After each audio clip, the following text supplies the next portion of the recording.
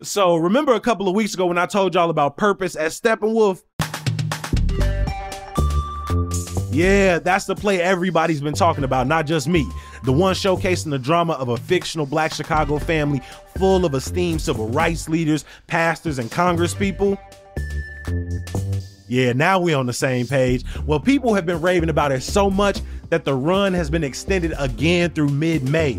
The Sun-Times, the Daily Herald, and the Trib have all given Purpose 4 stars, with the Trib calling it the birth of a truly great new Chicago play. So, don't wait to go see it. The show must close May 12th, and tickets start at $20 at steppenwolf.org. That's steppenwolf.org.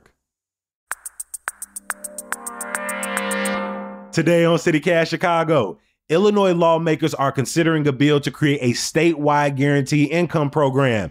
It will provide payments of $1,000 a month to qualified residents. Now, if it passes, it means Illinois will follow in the footsteps of Chicago, Evanston, and Cook County, which have all already run guaranteed income pilots. That makes it a good time to revisit our conversation from earlier this year about how these programs work and who they help. It's Monday, April 15th. I'm Jacoby Cochran, and this is What Chicago's Talking About.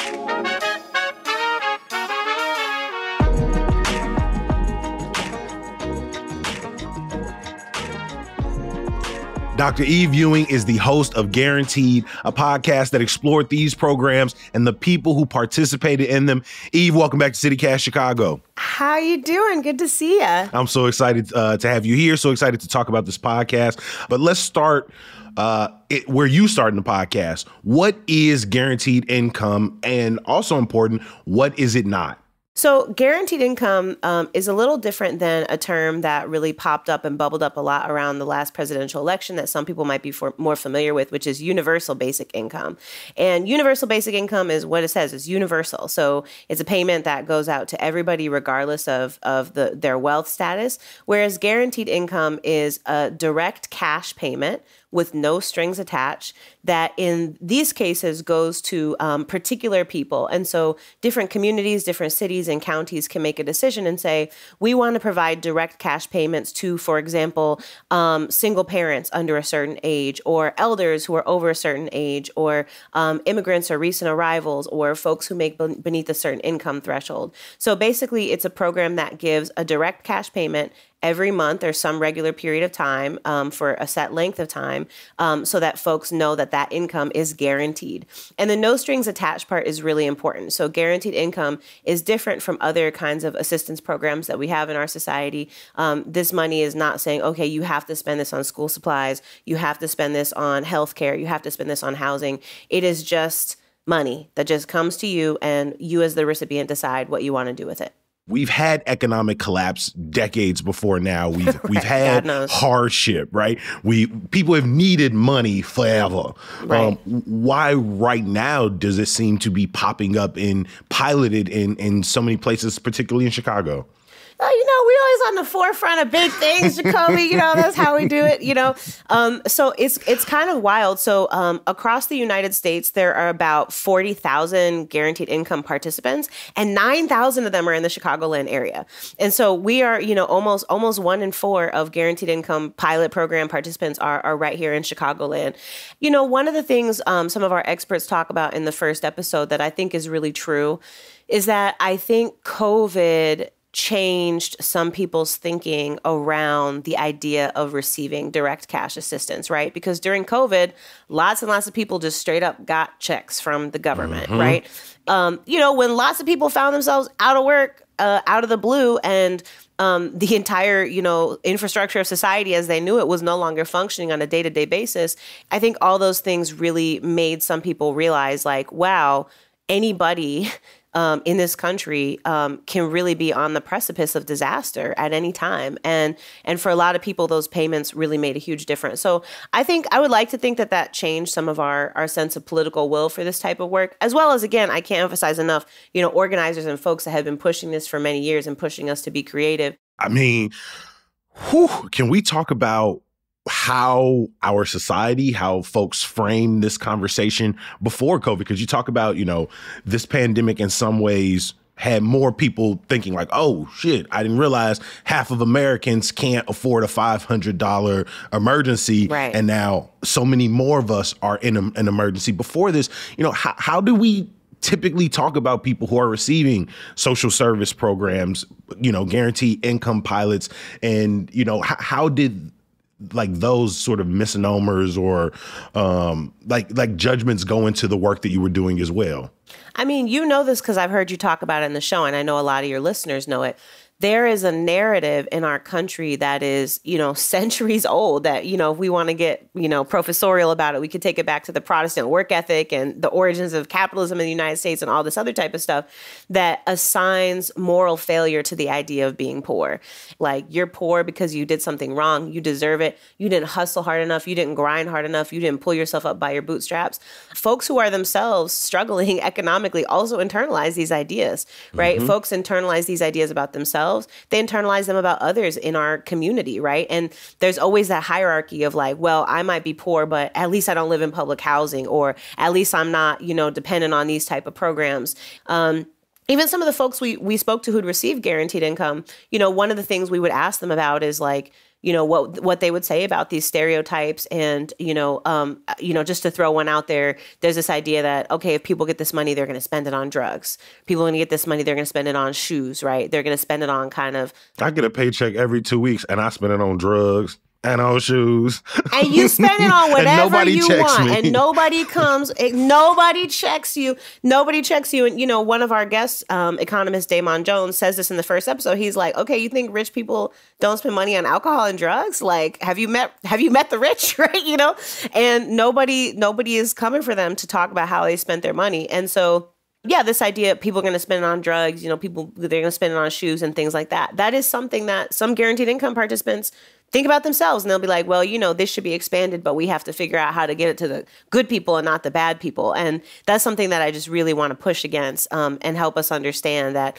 if we live in an affluent society that so many people, especially low-income people, especially people of color historically, have built often on the blood, sweat, and tears of their unpaid, unappreciated sacrifice, then perhaps everybody should be able to reap those benefits to just have the basics, right? To just have a warm and safe place to live in the winter, clothes on their back, food in their belly, and like some sort of joy in life, whatever brings them that.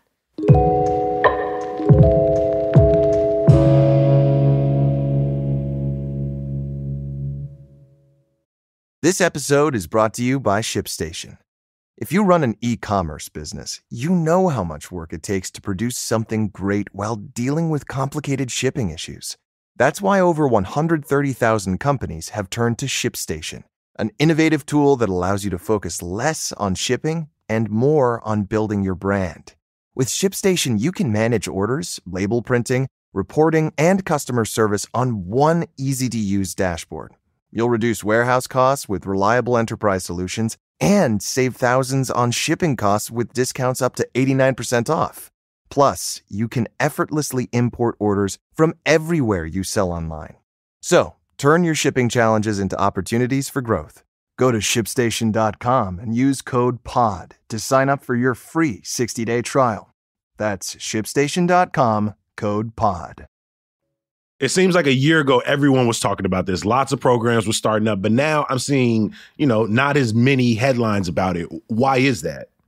Yeah, we're in this like ongoing onslaught of crises. And I think that it's really important every crisis that we can see that's facing our city, that's facing our country right now, something they all have in common is a long, deep history, right? When you look at the migrant crisis that's happening, when we look at what's happening in Palestine and Gaza. And I think that a lesson we should take from that is like, how do we think proactively about the type of world that we want to build? And unfortunately, when those types of major crises hit us, it takes our attention away from being able to think, okay, how do we not only address where we are right now, but how do we build proactively to the world we want to see in the future? And so everybody is very strained, everybody's attention is very strained and our budgets are very strained. But I do think that part of what's exciting to me about this type of intervention is it can really address so many of the intractable problems. It's not a magic bullet, it's not a miracle drug, but it can really make a dent in some of the really intractable problems that otherwise we have been thinking about and will be continuing to think about for years. And that includes things like mental health. That includes things like the types of lives people are able to live after they return from having been incarcerated, right? That includes the way that young people do or don't have access to the job market, and do or don't engage in acts of violence or become victimized by acts of violence. I by no means mean to suggest that guaranteed income is going to solve all these social problems. I mean, but time and time again, when you ask people what they need, money is the first thing right. that's coming out of people's mouths. Money. Yeah. And well, sometimes people won't even say it because it doesn't occur to them that that's an option, right? So people will be like, well, I really need a car. You know, like I really need to, I got a car, but I can't put gas in my car every month. For example, I can't pay the insurance on my car every month. I can't pay my car note. You know, I really need healthcare access. I have a chronic illness and I can't return, you know. And then also these type of emergencies. There are many stories on this podcast that move me to tears. But one of them was one of our guests, Topaz, who's just an amazing person and so fun to talk to. Topaz talks about their sister passing away.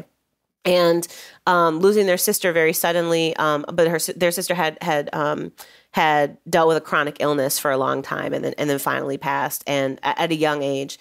And Topaz was like, I was able to provide cremation services for my sister, and I was able to buy food for my family to come over and like share memories of my sister and like talk about her and laugh and clown and joke and eat some food and have some fellowship.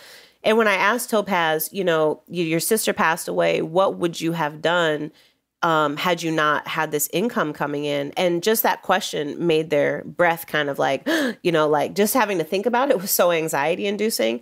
And those types of stories are familiar to many of us. And it literally is heavy on your chest, right? Like your heart is beating fast. You don't feel good. The phone rings. You don't know who it's going to be. Is it going to be the bill collector? You know, like those things affect us physically, mentally. They affect how we interact with each other. They affect the economic and interpersonal choices we make every day. And so what would it look like to make those kinds of basic investments in people and just to see like what we get back? What kind of dividends are we going to see from that? Topaz was a part of the Cook County pilot is in episode 5 of the podcast, right? The bulk of the show actually follows individual stories. Episodes are named after people.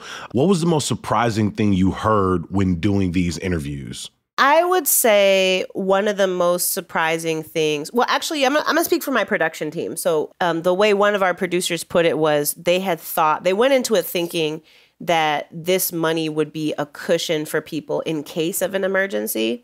And what they came away realizing was how many people are in a constant, nonstop state of emergency in our communities. And like, you wouldn't know it from interacting with people, right? That they are living life. They are doing their best. They are raising their kids. They are going to work. They are doing all the things that they can do to have the life that they want to have. And in the back of their head, what is gnawing at them is the fact that things are not okay. Can you recount talking to someone and maybe not them having that realization in the moment, but watching them sort of move through that of, you know, I was getting by and this money, you know, either helped me to address something that I was already going through or it sort of revealed that I was ignoring something? One of the participants we spoke to, Raul, is a parent of 2 kids who both have disabilities and who have really specific needs, and they have really different needs. The money changed his relationship to money. And it also, I think in our conversation became clear, and this was true with, we had 3 of our participants that were parents, Stephanie, Raul, and Sharif are all parents. And I think for all of them, changing their relationship to their kids, you know, is something that in all these ways, no, it's true. Money doesn't buy happiness. It doesn't make you a good parent, but it does allow you to provide sometimes some of the basic things that they knew. And it's like, again, we're talking about $500 a month. So in the city of Chicago, Chicagoland area, this is not going to tip you from, you know, this is not going to bring you to millionaire status. But the thing about the direct cash payment aspect of it is each of these folks got to choose how they want to spend that money. And as parents, they had an understanding of these are the high impact things that I can do. So for Stephanie, it was, I really want to provide some mental health care in my family because I've inherited some things that I don't feel great about from the way that, I experienced my parents and abuse in my home. And I don't want that happening in my home. So I'm going to spend some money on my mental health and my child's mental health, right? That is a targeted thing. It's not everything, but it's one thing that makes a difference. For Sharif, it was, just providing some basic income, putting food on the table as somebody who was formerly incarcerated and who had, that setting limitations on the type of employment he could pursue, as well as the money hit right before the holidays. And he was like, yo, to be able to just go get gifts for my kids and get fly outfits for my kids made me feel good as a dad. It made them feel good, right?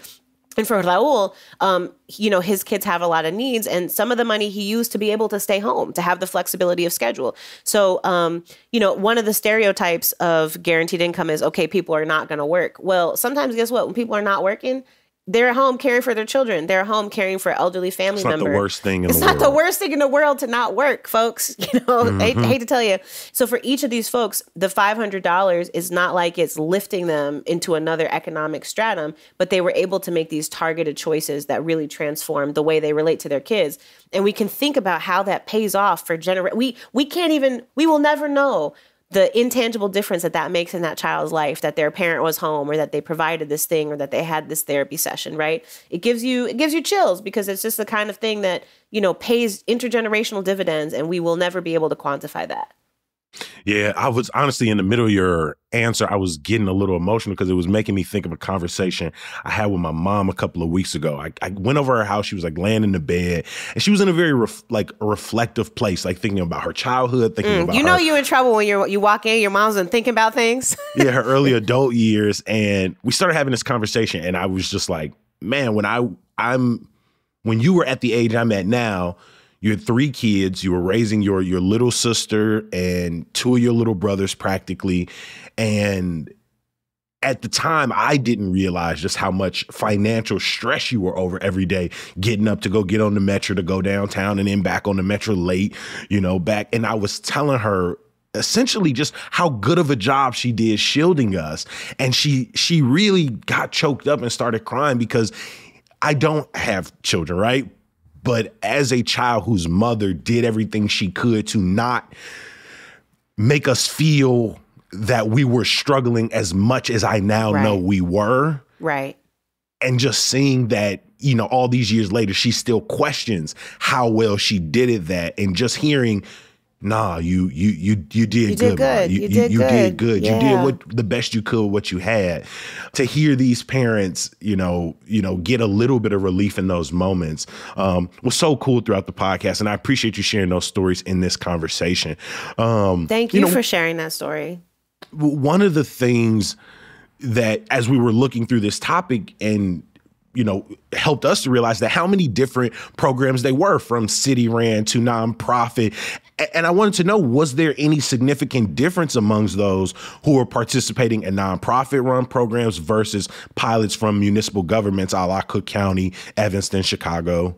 Yeah, that's one of the things. So each episode not only features a different person, but each of those people is a participant in a different program. And we say up front, okay, this person is participating in a program with, with Equity and Transformation Chicago that is focused specifically on formerly incarcerated folks. This person is participating in Evanston, and Evanston is targeting, immigrant folks, older folks, right, young folks. It's important that we have these different types of pilots because in some cases, participants are receiving additional supports outside of just the income. So for example, there's a pilot that focuses specifically on parents. And in addition to the income, they're also getting coaching. They're also in like a support group. In other cases, I think it's important to focus on specific populations because they might have hurdles to getting the income that other groups might not have. So for example, if you are undocumented and we're doing a program that's targeted at folks that are undocumented, they might not have a bank account, right? Or they might not have access to, they might need a different type of payment, right? And so for folks that are elderly that might be receiving other social service benefits, for example, we want to make sure that the income that they receive doesn't price them out of eligibility so that, now they're not getting their SNAP or now they're not eligible for their housing because they receive this income. That's backwards. We don't want that to happen. So I think that, I don't have a good answer for you in terms of kind of like drawing broad comparisons. And so what people should do is look at their own community and think, who are the folks that could really benefit from this assistance, and what would it look like to provide them, to embrace them with financial support and other supports here in this local context, which might look different than it does in Cook County, and that's okay. These are all pilots. That means a lot of them have wrapped up or will wrap up this year. A lot of these municipal programs are using COVID funds, which we obviously won't have in the future. Do you think this is realistically something that will take hold in Chicago? So in Cook County, President Preckwinkle has said that she said this all along, that she intends to make this a permanent part of the budget and that this is going to be a permanent fixture of our county. I think that was a bold thing to say. I appreciate that. And, Cook County is a lot of people, and there were hundreds of thousands of people that applied for these pilots for very limited spots. And so it's clear that there is a need. What is the current status of these pilots? How long will it take for us to get some of this data after they wrap up? So for the City of Chicago program, most of the payments have been disbursed already. And then for the Cook County Promise pilot, the final payments are going to happen December 2024. And so, data is rolling in, but those two will continue to be wrapping up. And it should be interesting. But again, I personally believe, and I'm not in charge of nobody's city budget, which is probably for the best, but I personally believe that the evidentiary basis is there for us to think about making big moves on this and making it a permanent part of the budget. What do you think would have to happen for not only guaranteed income to become policy, but as we learned early in the podcast, maybe be expanded to bring in more folks who maybe make more money, to, offer a little bit more money and the like? Absolutely. I think that one of the reasons that these programs can thrive where we live is that I do think that there's broad support for them. So part of what we wanted to do when telling these stories is to take something that for a lot of folks is not a household conversation. This is like a very specific economic policy thing, and to make it something that feels familiar for everyday people, to say, I know what this is. I know how it works, and I want more of it, right? And to demand that of their city council people, and to demand that of the mayor, to demand that of the governor, to demand that of the county, and to demand the expansion of these programs. So one thing that I hope will happen is for regular folks to just feel like they have a handle on this policy. It's not that complicated. It's a policy of giving people money. That's the policy. That's it. And we all just watched it happen. We all just watched it happen. It happened. I would say relatively efficient way, right? Absolutely. I don't know what it looks like to try to give hundreds of millions of dollars direct payments to people. And, people have come out and said, well, what about fraud? What about the way people spend money? But people needed money, and we gave it to them. A lot of people got money. A lot of people got money. And again, we're still here. And we're still here. The world did not implode. And so I think that's one of the things that has to happen, is that we have to have the ability to have those everyday conversations. That's policymakers' job and researchers' jobs as well, to make things accessible and understandable to regular people, so that folks can turn around and say, I want more of this. I want to see this happen. And I want people to understand that your mythical idea of what type of person, what quote unquote type of person is participating in this, it's just regular people that live around you, G. It's just normal people going through normal things who are cool and funny and interesting and silly and make mistakes. And I think that the more that is the face of what this policy looks like, the more I want regular people to start asking oh, okay, maybe this is something that I could benefit from, or maybe this is something that my family could benefit from. We appreciate you for being here. Dr. Eve Ewing is a professor, sociologist, author, messy Southside person. G. 10 other things I hope you're getting paid for, and the host of Guarantee. You can listen now wherever you get your podcasts, and check the show notes for links and more information. Eve, as always, thank you for making time. I appreciate you, Jacoby. You have a great one.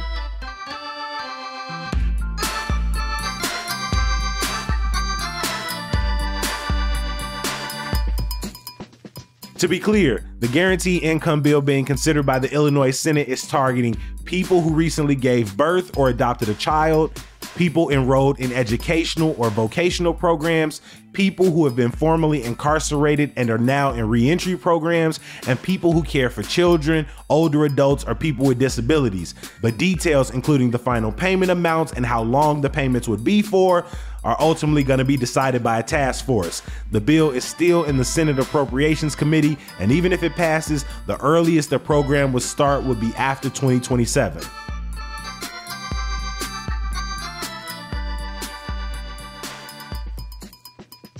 Before we let you go, stay tapped into all CityCast Chicago has to offer by heading over to our website, chicago.citycast.fm. And while you're there, to get the latest news and events in your inbox every morning, Monday through Friday, subscribe to our daily newsletter, Hey Chicago.